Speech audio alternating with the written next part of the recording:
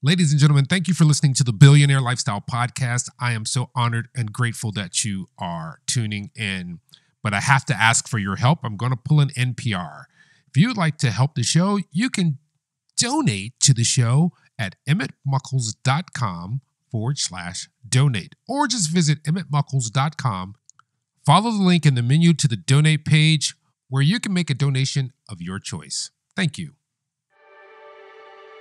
Welcome to the Billionaire Lifestyle Podcast with your host, Emmett Muckles. Please visit iTunes, Stitcher, or emmettmuckles.com to listen to all the episodes for free. Ladies and gentlemen, welcome to the Billionaire Lifestyle Podcast with Emmett Muckles. Today is a day that God gave you another chance. That's all you need. With a chance, that means you can progress. You are a billionaire. When your parents got together, they shared some information. She made something of that information that he gave to her. And 30 days after that inception, you were a billionaire because you were over 1 billion cells and you hadn't hit the planet yet. We are human beings. You know, we are people under the sun in the image of man. But our issues come in the being part because this thing does not come with a manual. You have to figure it out. And sometimes you get misinformation because people who came before you didn't interpret it right. So it's a constant struggle. It's a constant journey. And the journey to, as I want to say, self-actualization is a constant thing. I am not faulting you for being human. I'm only loving you because of it. Anyway, that's out the way. Today, my guest is Dr. Robb Kelly, so check this out. And I really want to deep dive with this gentleman because he's a recovery group coach. He's a clinical outreach director, world-renowned and addiction consultant. And he's overcome a whole bunch of things: homelessness, alcohol dependency, trauma, PTSD, and one I don't even know what it is, which is MDD. But we're going to get into that. What's up, Robb? How you doing, Emmett? Good to see you, my man. Thank you for having me on. Yeah, man. Let's go. Let's just start from the beginning, as I do with every podcast. What got you to now? Because you just don't come onto the planet fully formed. What got me to now was an absolutely miracle of God's help, because I was born in Manchester, United Kingdom, working class family. And my problem with my mindset was alcohol and drugs. That's what got me in trouble every single time, through college, through work, through everything. A lot of destruction and damage done there. But, you know, I took my first drink at the age of 9. Ooh. Yeah. I was on stage at the time with a musical family, and as soon as I took the first drink of alcohol was a half a beer. And I knew quite there and then that's my solution for the rest of my life. Wow. Because everything I was involved with, alcohol was involved, you know. And I was a churchgoer and I was a choir boy, but this was all my doing. And this is what I've learned over the years, in a nutshell, before we really get into it, is God gave me a $1 billion mind. My friend said, stop hanging around with 10-cent minds. Because what will happen is you become a 10-cent mind. Yeah. And I remember that from 50 years ago. And I've always carried it, you know, into my teachings and into my daily life, because the mindset is phenomenal. If I tell you a lie, you might believe it, you might not. If I tell you a lie often enough, Emmett, you're going to believe it. But guess what? If I tell you a lie real often enough, I'm going to start to believe it. So we need to surround ourselves by these people. And that's what I've done all my life. I surround myself by the people that are going to lift me up, not put me down. Not the beginning, though. The beginning went horribly wrong. I became homeless. I lost my kids. One of them I've still not seen to this day. So, you know, I had to go down to the depths of the depths before I would understand and take help. But my spiritual awakening was probably the weirdest of the weird. You know, a lot of people don't come back from it. A lot of people don't have the wherewithal to say, you know, I fucked up. Yeah. But it's me who can get myself out of it. They're looking for someone else to save them. I see that every day, not just with people in addiction. I see it in my own country where people are just looking for a savior instead of looking to the ownership for themselves. That's a whole different topic. But, I'm really interested because you talk about alcoholism and drugs dependency. But, in recent times, we've uncovered some addictions that we didn't know were addiction, especially with these little things here. Oh, yeah. That's a major addiction no one's talking about. People don't recognize that either. So, first of all, I want to put this out there. Everybody has an addiction. If you say you don't, you're either in denial or you don't know it's happening. So everyone has one. So we look at the early ones, alcohol, addiction, opium, heroin, and then the new medication comes in, the stronger medication, Dilaudid, and then the street drugs. But then let's forget about that for a second, because that's a certain mindset. An alcoholic is born this way. You can't drink enough alcohol and become an alcoholic. The mindset is already saying different with drugs. But alcohol is the phones, the computers. One of the worst things for a human being is separation and isolation. Oh, this is where it is. This is what it's got us. A friend of mine said the other day, "Hey, Rob, I got 5,000 friends on Facebook, buddy." I said, "Yeah, you're actually plugged into the wall. That's all you are, because it's not human contact, And in a couple of years' time, maybe 5 or 10 years' time, they're going to realize that we have a huge problem with society because everyone's forgot how to act in public. Everyone's forgot how to communicate properly. I mean, there are some restaurants which will give you a basket when you walk in and your phones go in that basket and you sit at the table with no phones. They're taking a stance because you must have seen it. I'm looking around. I'm a people watcher all the time. And you have two friends with mum and dad, and the friends are texting each other. And mum and dad's in the middle and they're laughing and joking and look at each other. They're texting each other. Yeah. Rather than turning around and going, hey, it's just absolutely crazy. And God forbid if they lose their phone. The whole life has gone. What has it become to where people are not seeing this and not seeing it? And it's going to go on and on and on until there's an absolutely national, if not worldwide, breakdown from communication from kids. We're behavioral people. We need to communicate with other human beings. Yeah. But, I was watching a program last night with my wife, and something hit me regarding cell phones. I have kids ranging from 37 down to 12. And the one that's like 27, she was at the cusp of this digital revolution. But my younger ones, that's all they know. I'm like, you guys get muscle atrophy because you're just so busy on computers and things like that. Go outside. Or I literally would turn off the internet and they're like, just live it. I'm like, I'm not turning it on until I don't see you for like 2 hours.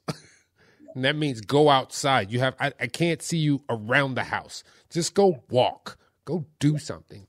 But that lends me to another thing, which is there's two addictions that I've uncovered on this show recently, which is sexual addiction and attention addiction. And I recently had a guest on that pointed out something so poignant that we were talking about OnlyFans. And he was remarking how, these women and these people can go on OnlyFans and make money.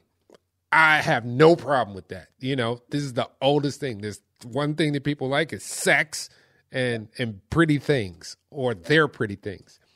But he said there's another consequence that's happening. So a person will have the money that they need, but they're addicted to the attention that they're getting. I was like, wow, I didn't think about that. Yeah, that's another, this is a great conversation because this is going where, I've done millions of podcasts and nobody's actually worded it like you did. There's this attention. So when they come out for normal people, there's attention deficit. And that really can control you. So I've worked with quite a few very famous rappers. In fact, one of them's in one of his songs, he talks about, being drawn to the lights, loving that media, loving that attention. And at the end of the day, when it all goes away, there's a huge dip to depression. It's like a drug. It's like taking cocaine You feel great for 30 minutes, and then the dip downwards. You have no choice but to either take some more cocaine or go home and feel like you're dying because you're depressed. And it's the same thing with OnlyFans pages. It's the same thing with public speaking. It's the same thing with playing on a stage. It's the same thing as acting. And it just goes on and on and on, where we go from a middle to a high to a low. And that's dangerous for the human being. Once we get to the low, suicidal thoughts will happen because of the way the brain works. No dopamine's flying. Neural pathways are looking for something that's not real. So all of a sudden they go to self-sabotage and use self-harm or drink or drug or whatever, or depression or whatever you need to do. But yeah, it's very, very dangerous. Very dangerous. But yet we don't know it yet, just like the cell phones. We've yet to come across that. So you're originally from Manchester, England. When did you come to the States? Well, I came to the States 14 years ago to Dallas, Texas, and I came for 2 weeks only.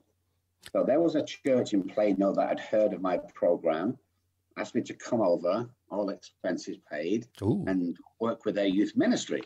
So I thought, that's a great opportunity. So from that moment onwards, there are so many weird things happening in my life, that it's just crazy. But I came over here, and the minute I stepped off the plane at DFW, just outside Dallas, I knew I wasn't going to go home again. Yeah, I knew that I'd been brought here for a reason. Yeah. And it's the strangest thing.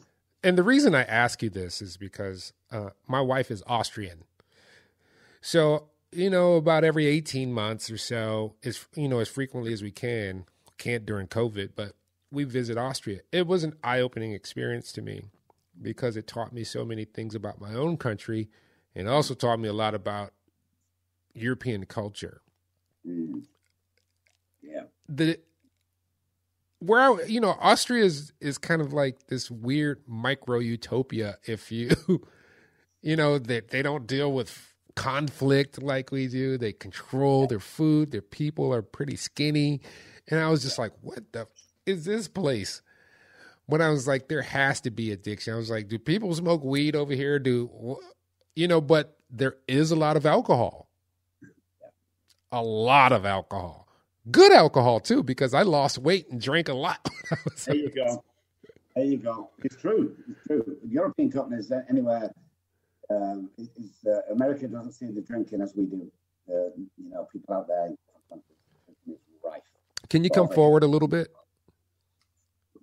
Back to the European countries, especially England, the drinking is rife.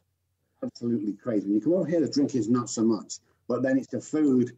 The food over here is just so massive that I put on 40 pounds in about 7 months.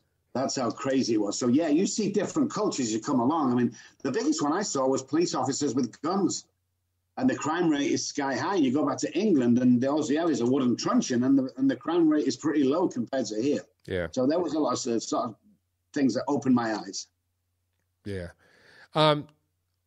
What about addiction globally? In particular, I'm referring to what we would consider narcotics, which is substances that are unnatural or processed in a way to be so enhanced when it goes into your body, it makes alterations. Yes. Wow. But the war on addiction that the authorities talk about is not, it's lost.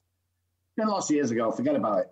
You're never going to stop it. The amounts of drugs that come in here into this country is absolutely unbelievable. It's when you see the TV and when you hear the press, times that by 100, and that might be the real number that's coming in. So you ain't going to stop it. I mean, look, after I went on Oprah, I had some of the biggest film stars and movie stars and actors and senators and all them guys come to me, and every single one was struggling because narcotics was so much available. Yeah. It was just, we talk about today, everyone's talking about the pandemic we have on, and that's good. The pandemic is good. We know what it is. We know how to do. We got some injections now. The epidemic of drugs coming into this country is absolutely 1,000 times that. Everybody's dying. Everybody's taking them. You know, from the guy sweeping the roads to the guy making $1 billion deals in the corporate offices, they're all taking these narcotics. And people go, oh, there's no way. Open your eyes. Are you kidding me? Everybody knows somebody who's addicted or takes drugs. And if you don't, it's probably you. Everybody does, you know. And this is the thing I've been trying to get to people. It's like, you know, it's just, come on, wake up. It's a multi-trillion-dollar business. No one's going to stop that, from the high governments to the lowest of the low. There's too much demand. You know, it's the biggest earning company in the world. Yeah, is drugs. End of story. Yeah, I was at a convention and they asked people to get up and speak, and I don't look my age. No, you don't. And people are. They're like, who are you? What do you do? Blah, blah, blah. What brought you here? I'm like, my name's Emmett Muckles. I'm a podcaster. And the reason I podcast is because I try everything that is good, because my generation got wiped out, or damn near got wiped out. And they looked at me like, huh? And I went to explain, I'm a product who came of age in the 80s, and many of my constituency is either dead or in jail, or a large part of them are dead or in jail because of this influx. Let's fast forward, and this is a bridge to a question/statement. You know, in the 80s, there was this legislation for drugs, and Ronald Reagan put a war on drugs. I think it went back even further than that in the 70s with Nixon, but it really kicked off because crack cocaine hit the street. And there was a war on drugs. But it was primarily affecting people of color. Yes. So it was a war on it. Yes. Let's fast forward to like maybe 2010. There's a new drug on the street that is taking people out. It's making them zombies. There's a couple of them actually. But now it's the government and the perception is we need to get help for these people. Why is it that our community doesn't see it as a single problem versus that people need help? Because if anybody's had anybody in their family who's been addicted, they know that they are not in control for most of the time, that drug has literally taken over their mind, body, and spirit. Women will do things that you would never do. Men will do things that you like, that person will never do that. But under that influence, it alters your soul. Why haven't we, really recognized what this is, and that it's here to stay, and that we need to put a program in place to help these people? You ready, Emmett? You sat down comfortable? Are you ready for this? Okay, 2 statements I'm going to come out with. Let's prove them true. First of all, it's a big money earner. You can't stop it. Secondly, there's no money in recovery. There's no money in getting people well. Pharmaceutical company can't give you a drug coming off drugs. Now you're trying to get clean and sober. There's no money in it. So where do we go? We go back. Who do we blame? I don't know who we blame. Who do we blame now? I mean, you're talking about the highest levels of our to the lowest levels. Is there a blame? No, there's not a blame. It's too late now. It's too late. People are dying. And here's the crazy thing, Emma, is the figures that we're hearing now are so distorted. Because I went to a hospital on a Friday and Saturday night, and I was allowed to take information from patients coming in.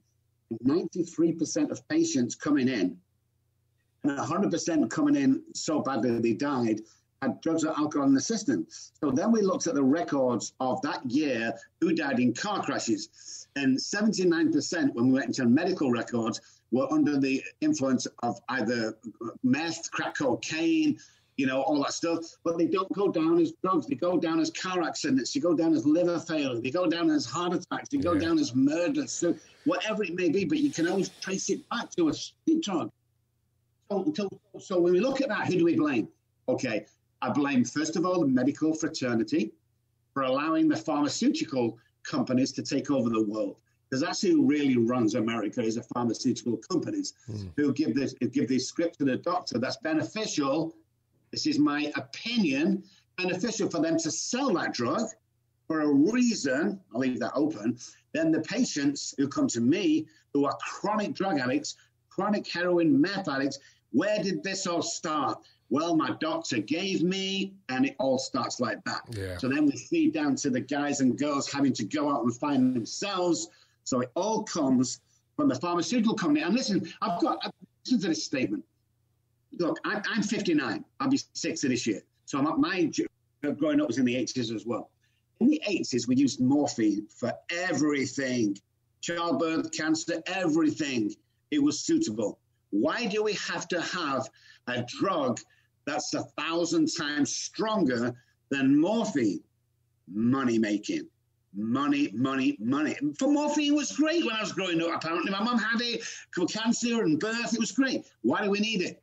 Financial situations and pharmaceutical companies have taken over the world. Yeah, I asked this to a mentor of mine back in the 90s. We used to do some work together, and I helped him with some stuff, and he would talk to me and just drop life game on me. And I was like, why can't they get rid of drugs? And he basically said the same thing you said, but from a different point of view. He gave me more input because he had been a heroin addict, and he kicked it. He said, all right, so let's say you just leave drug addicts alone.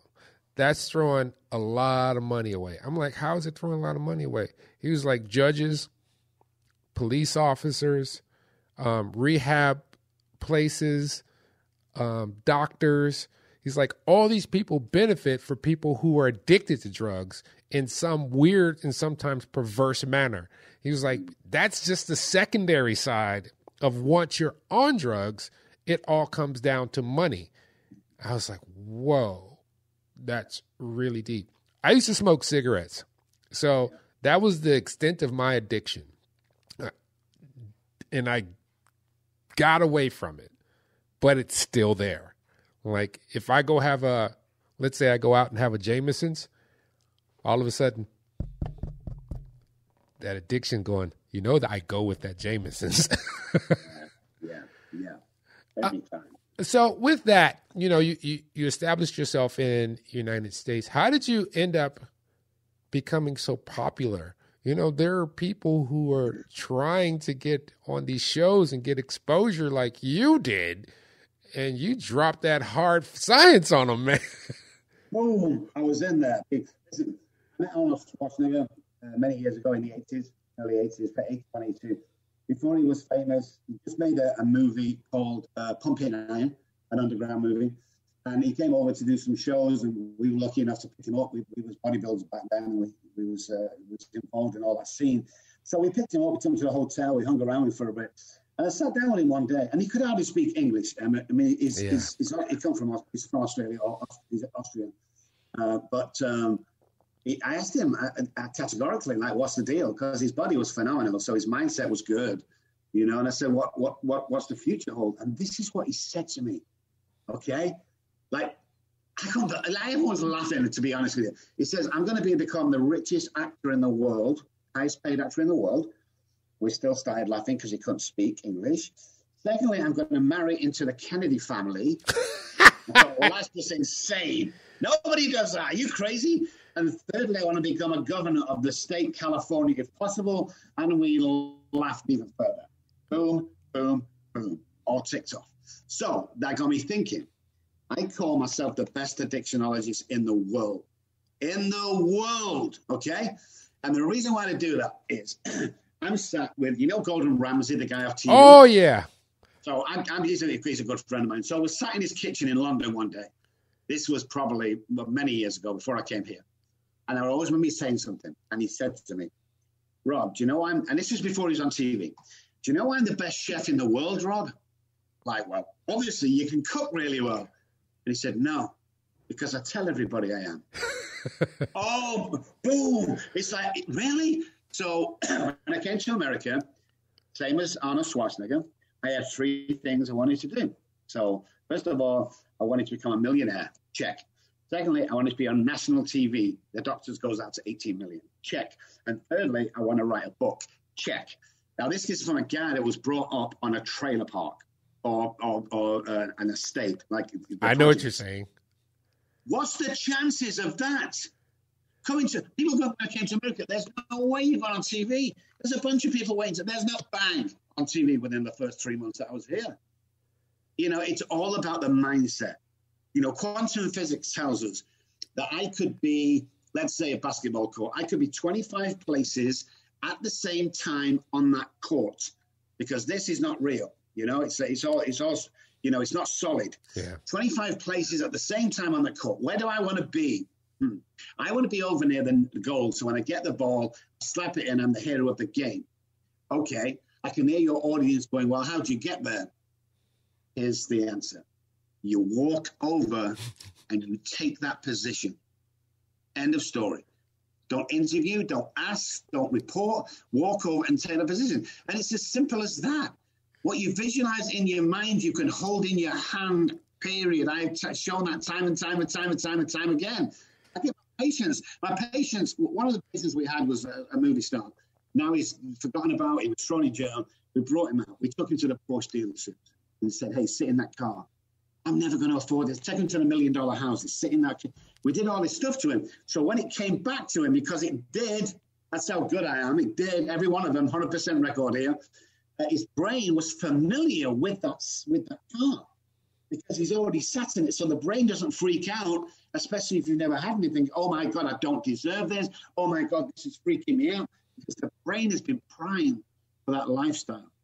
And that's what I do with my guys, is prime the brain on a daily basis. Oh, I couldn't do it. Really? Says who? People always saying to me years ago, well, I can't become president of the United States, Rob. And then now today I go, really? Really? We had a businessman running the country for 4 years. You can become anything that you want to become. Don't put a ceiling don't put a cap on the ceiling, man. What else are you going to do? I do that every day. What else can I do today how far can I push this deal? This is what I love about my life today. I get to help people. Yes. I get to stop at gas stations. I get to fill cars up for women there with like 5 kids in the back of the car. I get to stand in line and watch this man or woman count the pennies out, so make sure they got enough. I give them $100, $500. We get thousands and thousands of dollars away every year. Thousands of dollars away, because say that again, man, because a lot of people don't understand this. I give a lot. I mean, I just give freely. Yeah. I see somebody who needs something and I have it or have access to it, and I give it to them. Yes. And they're like, they're like, how can you give it? I'm like, because they needed it. I need very little. Yeah. Most of it is, and a lot of it is just want. And many people don't understand the difference between needs and wants. That's America. Yeah, I agree. I totally agree there. You never go broke by giving away, what the Bible says. And it also was one of my great mentors. So what that means to me is, if I stop at the corner, because I was homeless for 14 months, no one would speak to me, everyone giving up on me. Spat on, poverty, all that stuff. Abandoned. If I see someone at the signal lights and they're begging for money, I give them $20. And a friend of mine once said, you know what they're going to do with that, Rob? They go and drink. And I went, that's not my problem. My deal is to pass the money on that I can afford to pass on. What he does with this is de minimis. It's none of my business. Right. If he's homeless like I was, I hope he goes to get some drink, because he's probably going to go into the DTs and die if he doesn't. Yeah. Well, people get confused. Oh, who should I give the money to? I'll tell you the answer to that, guys. If you put away $100 a month that you can afford to give away, you give it to anybody and everybody, because God will put in front of you who you need in so many different disguises, you will not even believe it. So you can't say, oh, I'm going to be the judge of who I give my money to. How dare you? It ain't your money for a start. People will be put in front of you and you give them money from their heart. What they do with it is none of your concern, and that's your job done. And I'll say something else, if you're feeling a little bit selfish there, guys. When I say thank you to somebody or give somebody some money, dopamine is released into my brain. It's a win-win situation. That's what life's all about. Stop judging people. Oh, look at him. I bet he's just doing that for a scam. Does it matter? Does it really matter? Do you think if that guy had a 6-figure income, he's going to stand in the corner with that sign? in the pouring rain, dripping, freezing, shaking to death if he had a proper job or he didn't have to. You think he'd stand there and do that? The answer is no. So he's there for a reason, and you've stopped at that red signal light right next to him for a reason. And when you start to see this and understand it, your life will take on a new meaning, because that's what it's all about. It's not about the latest car. It's not about the biggest house. It's about who's going to be put in front of you today, guys. I'm talking about today, who you can help. And you want to sit there and wonder what he's going to do with your $10? Are you fucking kidding me?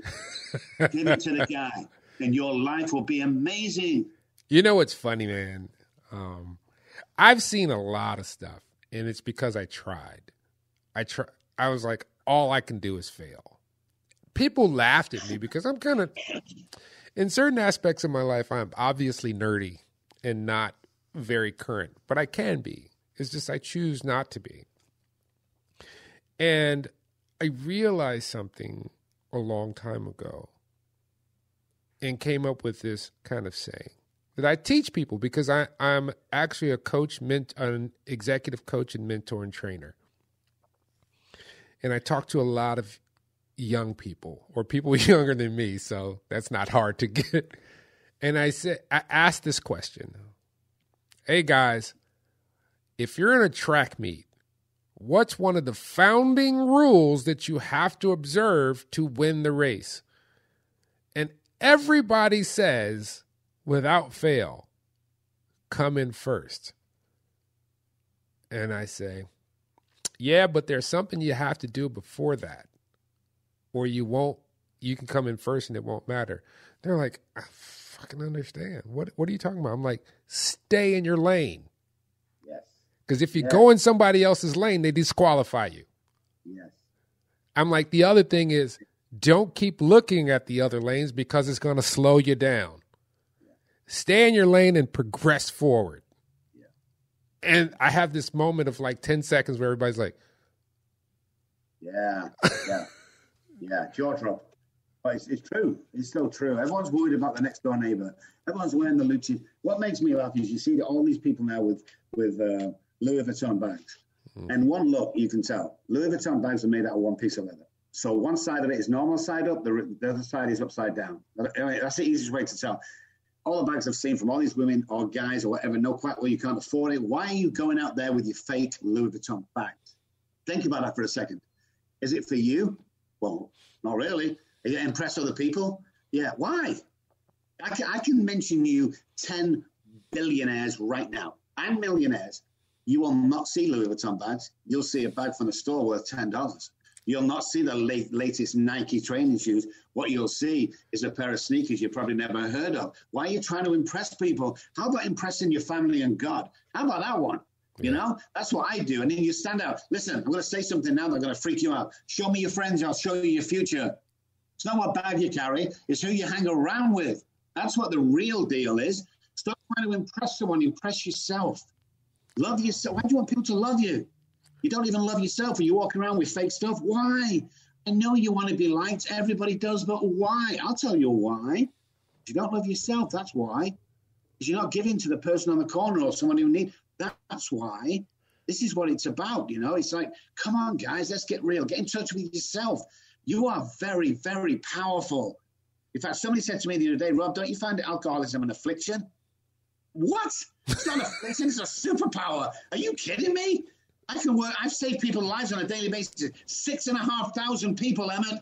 6,500 people I've worked with, all got well over a 30-something year period. That's why I'm rich. I mean, yeah, I've got the stupid car worth $100,000. I've got the big $1 million. I've got all of their toys that I can afford to buy. I'm not going out to buy a fake house so people think I live in a big house. It's money that God's given me that I can play with. But you know something? If it goes tomorrow, it makes no difference to me. Because you know what I have? I'd be surrounded by people that believe in me and vice versa, and people that benefit when I'm with them. And do you need any more gifts than that? I don't think so. Hey, you know, you said something earlier that made me chuckle inside a little bit. He was like, I grew up in a trailer park. Now, I'm going to tell you this. I have this nice house in this nice Mayberry kind of town, and I'm ready to chuck it all. and go buy a fifth wheel and a piece of land and decorate like little flowers around that fifth wheel. Basically a trailer, you know what I'm saying? Yeah. In this country, there is a negative connotation for living in a trailer. Yes. And over my life, this is my second marriage, but I started coming to this realization. I'm like, I'm paying for this house. This is right before 2008. I was just having this weird feeling. I'm like, I never owned this house outright. I may pay off the mortgage, but I always have to pay somebody to stay here. I'm like, that makes no sense. I was like, I need to find a place where I can just homestead, put something there, make enough so I can eat, I'll have the shelter, and feel safe. Boom. And all my friends are just the opposite. Yo, dude, I'm going to go. These mortgage rates are low. We're going to double the size of our house. I'm like, your kids just graduated school. Why would you get a bigger house? I know. It's all showing up. It's all look at me. I always remember I spoke to Arnold some years later when he became famous, and we're talking about his Ferrari. He bought a Ferrari, and he's talking about a similar life. And this guy came up to him with escort, souped up this, that, or Japanese stuff next to him. His Reverend. He couldn't see it was Arnold. And then the lights changed, and this guy put his foot down, and he smoked him. And Arnold Schwarzenegger drove off normally. And I said, I know he's talking about, what does that mean? And he said, it doesn't make any difference how big the car is or how fast you get there. So why don't you just enjoy the journey and stop worrying about showing off to other people? And I'm like, oh, wow. Because everyone wants a destination. Get this, get that. If I get this, it'll make me happy. I bought a car 5 years ago, and it was a brand new car. It was a Porsche, and I drove it home, and the next day I'm driving it to work, and it was great, and I loved it. And the day after I was driving to work thinking, I wonder what the one up from this is. What?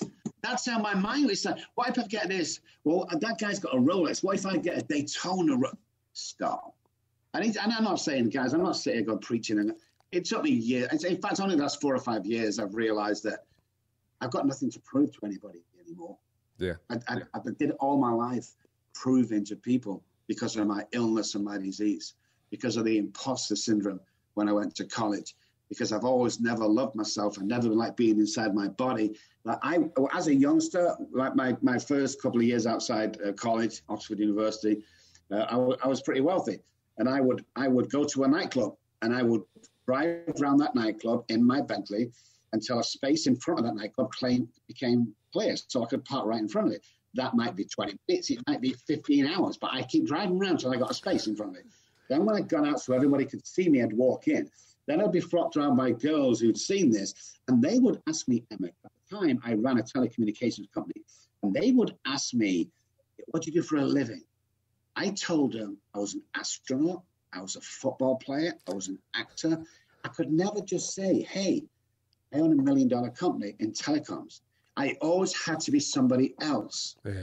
And that's a sickness, Emmett. That's not believing in myself. It's not loving myself. And it's the imposter syndrome. I'm never going to be good enough. So here's 4 things for you guys. If you're out there and you're thinking, oh, my God, I want to be this, want to be listen, why don't you just realize, like me, you're never going to be blonde enough. You're never going to be tall enough. You're never going to be thin enough. And you're never going to be rich enough. And once you take that inside and run with that, your life will take off. Because we're always trying to prove to people.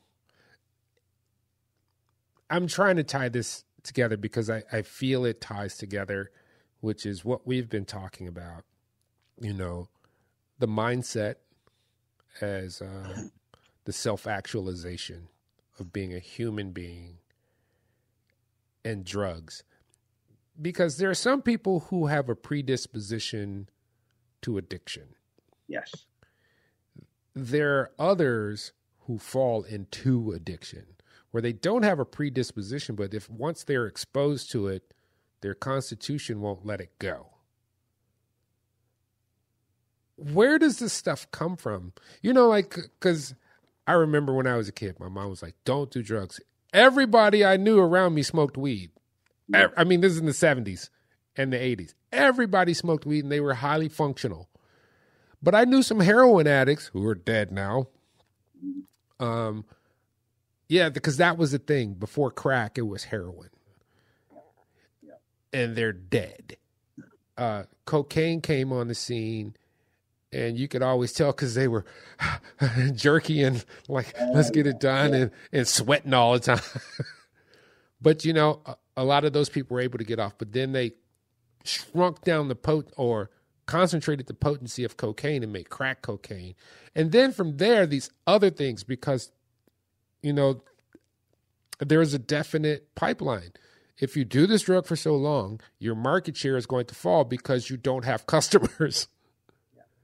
So they come out with newer stuff because people are like, crack is bad, I can't do that. Oh, but there's this other thing that's come out. It's not as bad, or it tastes good. What is this? What keeps us on this train from people who were not predisposed to addiction, but people who become addicts? You've just said a sentence before that nobody else has ever said to me in 30 years and probably 10 years of podcasting and 12 years of TV. And I'm talking about the predisposition. There are some alcoholics that will drink day one, the hook's finished, over, we're born this way. Then there's the guys that take the experiment with marijuana. Then they go on to something heavy. Then they go on to something, and they're always trying to chase the high of the first drug, which is the first smoke ever of marijuana. They're chasing that feeling all the time. Now, you've got to look at circumstances around you. You've got to look at the way they were brought up. Now, it doesn't make a difference if you're rich or poor. It's what's in the house that happens and how you're brought up and the friends around you. But for most people, they keep chasing that first high. And it never ends. And what happens is the body and the brain are distorted as they go from, say, ages 12 to 25 or something. So that they're always chasing this, and it will never stop. And what happens in the head is we call neural pathways. That's our thought patterns. There are billions. But we get set neural pathways that are self-destruction, self-sabotaging neural pathways. And that's what it is. It comes down to self-sabotage every time. They think it's a high. We have experiments to prove that wrong. When somebody goes to a dealer to get some, whatever it is, heroin, crack, doesn't make a difference. What's the most intoxicating part of that thought pattern? Get in the car, drive there, use, get back home. So there's 4 angles we can go from. The most intoxicating part of that is to drive there. Anticipation. The anticipation of, oh my God. So I'm outside a liquor store one morning, back in the day when I was drinking and freezing, and I'm stood there. It's snowing outside at 5:30 in the morning. It's below freezing. I've got a tiny vest on, a pair of shorts, and a pair of flip-flops in the snow. And I am sweating and shaking and banging head out because I'm going to go into DTs any second now. And if I don't get alcohol in my body, I'm probably going to die. That's how bad I was at the time. The shopkeeper opened the store in Manchester. He looked at me. He knew me. Not supposed to sell alcohol till 10. It was 5:30 in the morning. I walked in. Nobody's around. I give him my £10. He put the bottle of vodka on the counter. And this is when I first realized this was my reaction. Oh, thank you.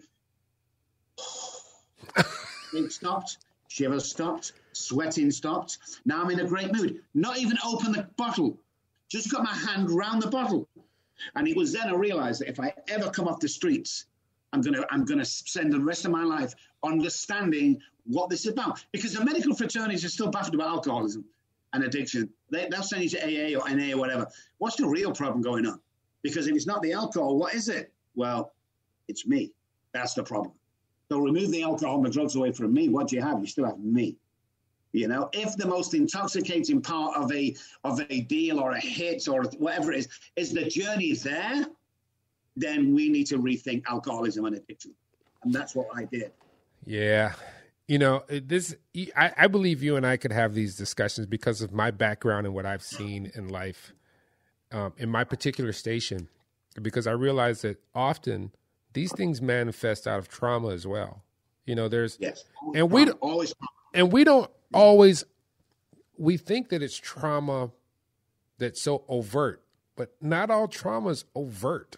Some of it's so subconscious, like you're just in proximity to it, but it affects you to a degree where, you know, your psyche is cracked. I understand this.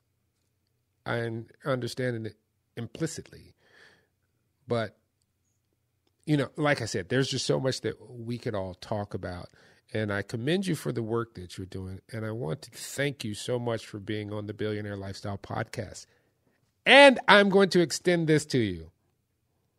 Let's give it less than 60 days and let's revisit this, because I think there's more roads that we can go down to help the masses. So thank you for being on the show. Oh, no, absolutely my pleasure. You're an amazing guy, do amazing work. I want to thank you for the hundreds of thousands of people out there, Emmett, that you affect, because most of us don't know we do that, but you do. What you do is absolutely amazing, and people don't hear this. You know, I had a friend of mine, two of my nurses were in the thing, and they saw me do some work with a patient. One of them said, he's amazing. The other girl said, I know, have you told him? Oh, no, he already knows. Emma, just in case you don't know, I want to tell you what an amazing job you do. What an amazing guy you are. And I hate you for being 50 and looking like 20. Oh, you haven't even hit it. It's moving toward 55. Awesome, man. Thank you so much, Emmett. You're a great guy. Thank you. Ladies and gentlemen, this is how we exit you. We are not gone forever. And as a matter of fact, with the podcast, I can be eternal. And I can always be in your consciousness. But I want you to realize something. Love starts with the self. So we're going to break it down in the cosmos kind of thing here. So I always say, as above, so below. So if you go out into space, you start to see these little dots, and these little dots are circling around another dot, which kind of looks like something familiar here on this plane. If you look at some gaseous modules that are out there, they kind of look like your iris. As above, so below. So let's start out in space. We're going to see these dots, and we're going to travel into this galaxy, which you see this swirl going around, something going around the nucleus. And then you hone in on this planet, and you see it swirling around another thing, which is our sun that gives us color and life. And then you get down, you see these little dots, and these dots are human beings. And you're like, And then you go into that human being, and then you start to see those dots again. They're called cells. And the cells comprise the self. Because when your cells get hungry, that's what makes you eat. It's not you that are hungry. It's you have an ecosystem that you have to support. And then if you go down even further and you get into a cell, you see all these structures that have another universe. And then if you keep going down, and if you get down low enough, you'll get back to that place that you originally saw, which was something circling something else. It's fractal. You are connected to everything. The next time you go by a lake or a body of water, I want you to go in, take your shoes off, and just stand there, because that water is connected to everything on this planet. And so then when I go to the water and I stick my feet in, even if it's the bathtub, we are connected. Till next time, make sure you go to the mirror after the shower, drop your towel, and love the God body you were given. Look closely in the mirror and say these words: I love you. Till next time, love you all. Peace.